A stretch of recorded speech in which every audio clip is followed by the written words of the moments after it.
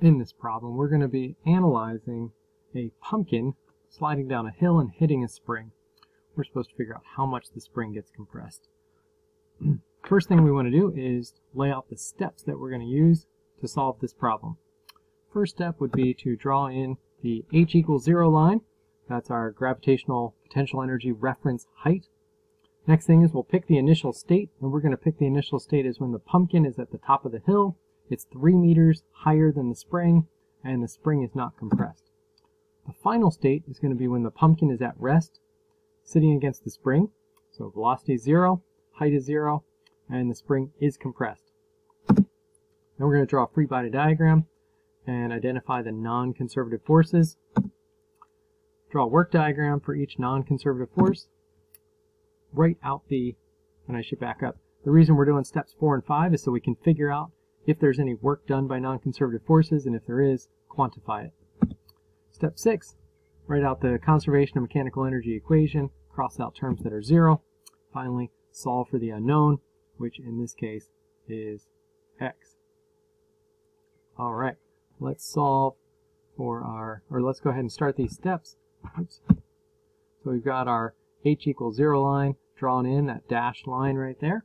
So I'll go ahead and label it h equals 0. And the other way to label it is to say that gravitational potential energy is equal to 0.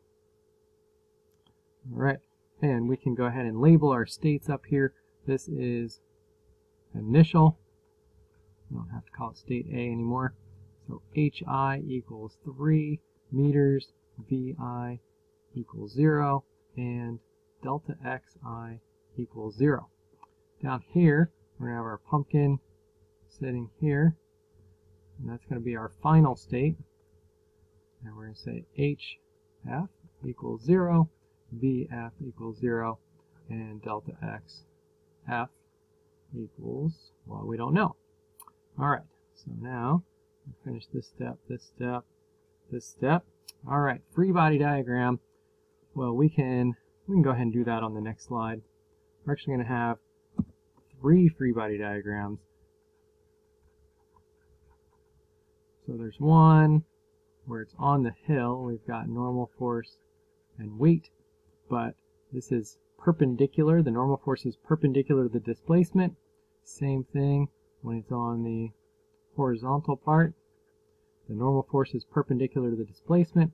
And then we've got the final part where it's still on the horizontal, but we've got the spring force acting.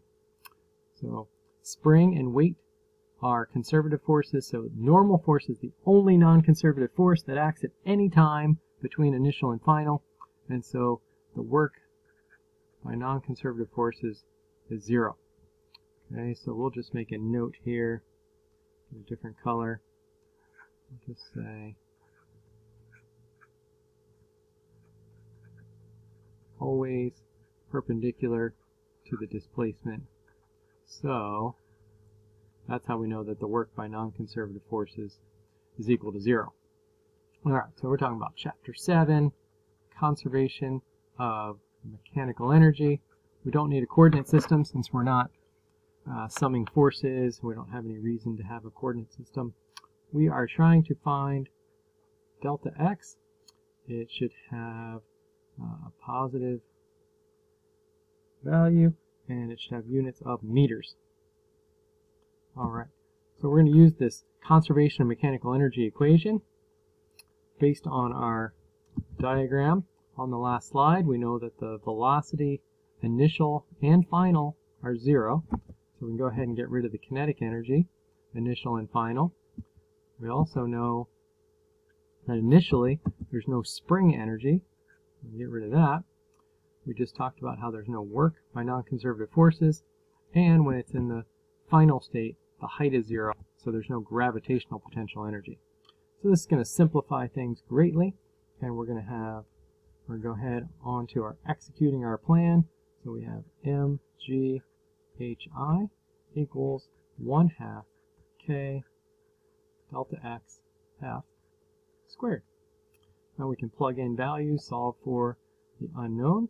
So we could start off by dividing both sides by k, and multiply both sides by 2. So then we get 2 mghi over k equals delta xf squared. And then we can take the square root of both sides. And so delta xf equals square root 2 times 10 kilograms times a height of 3 meters. Oh, and I'm doing it in a different order. Forgot my g there. Acceleration due to gravity, 9.8. And then divided by k, which is 2,250 newtons per meter. All right, now we go ahead and plug this in. Delta x. And so grab the calculator, check on this, make sure I'm doing this right. 2 times 10 times 3 times 9.8 divided by 2250. Take the square root of that whole thing. Get 0.511 meters. All right, and that is what the answer is up there as well.